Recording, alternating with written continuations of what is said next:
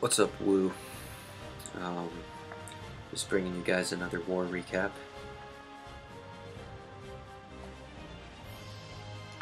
So this war literally just ended. It was against the level 7 clan HNGU out of Spain. Anyway, let's get on with the recap. So the first attack I'm going to show you is the wonderful B. Kim 7690's attack on the enemy number 5.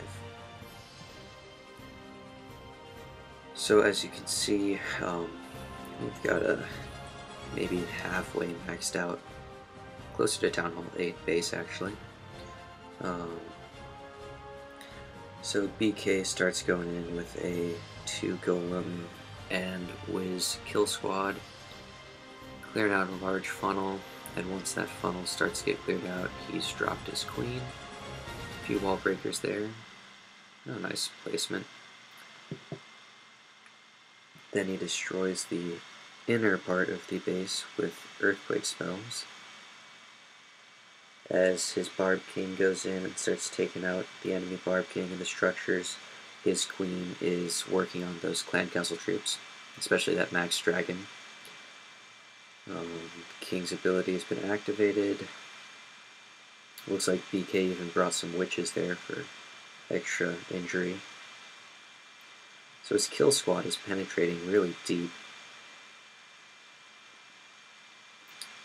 So deep that they might destroy the town hall, and then he just starts swarming in with hogs from the top.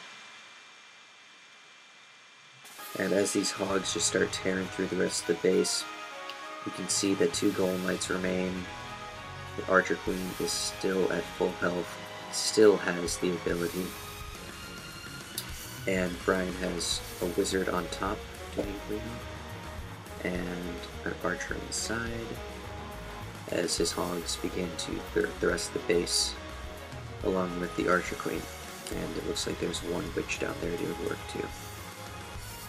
So this was a very good hog attack by Brian. You can obviously tell, because it was so devastating, that he had, what is it, maybe 10, 15, maybe more hogs remaining. Such a devastating attack. The rest is just cleanup, so we'll skip through. Very good job by Brian. Very good redemption here. Okay guys, so the next attack I want to show you is the Bitch Tamer's new war strategy. The Bitch Tamer brought along this time 2 earthquake spells, and it's some sort of deviant variation on the max attack. So you can see it starts out exactly the same. He's attacking the army camps because those are very large spaces. Once destroyed, they create a very nice wide funnel. So we destroyed 2 army camps. Wizards start funneling the rest of the structures. Then his golems hop in, and he uses 2 earthquake spells just to soften up the walls a bit. You know, kind of like microwaving a block of cheese to melt it down a bit. It cuts through easier, you know, soften up a little butter, cut it down a little easier. So his heroes go in and use a rage spell so that they can get through these softened walls. As his Barb King and golems and queen begin to destroy a large part of the base, he drops his hounds and balloons, spreads out the hounds so that they capture traps. You don't want to drop 2 hounds in the same location because they'll activate the same traps. You want to spread your hounds out even if they're going for the same air defense. Then he dropped about 2 balloons per defense. It'll take 2 balloon hits to kill any defense, so it's always good to put 2 or more. And then he had 2 rage spells, so he uses those as well. He had an extra one here with that new strategy. So as you can see, his balloons and 1 remaining hound are converging on the remaining defenses here. The pups that spawned once his hounds popped are cleaning up along with his Barb King, which is still alive. And yeah, that attack was pretty academic. Nice new attack strategy by the Bitch Tamer. We'll skip through the rest of this. That was great strategy, so good work to the Bitch Tamer. Now let's see what the Clanmates have to say. Subscribe to me on YouTube at Mighty Boy for the win. Already did, boy. Alright, so this attack is the Bitch Tamer's attack on number 1.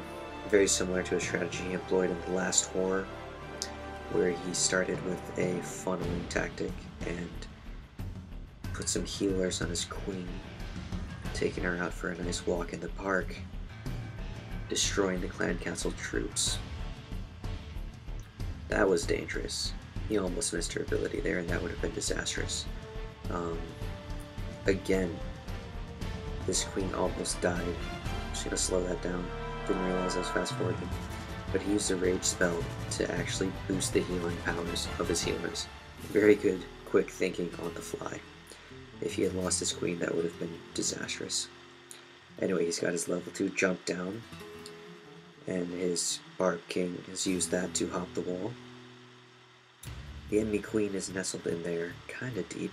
Looks like she hops a wall and starts targeting the Barb King, so the Barb King goes over there and gives her the old 1-2. And as his heroes converge on the center of the base, he sends in a swarm of hogs. These hogs are sweaty, they've been pent up in their hog pens with no female hogs. Their testosterone is just off the walls right now. They need to let it out on his base. These angry black porks are just running amok over this base, destroying everything. The pent-up sexual frustration of 1,000 sons. So they start destroying the rest of the structures, even as the queen has full health from the healers, and she's also destroying the structures. Very good attack by Bitch Tamer. As these videos go on and on, the importance of having high-level heroes and planning each attack for 3 stars cannot be understated.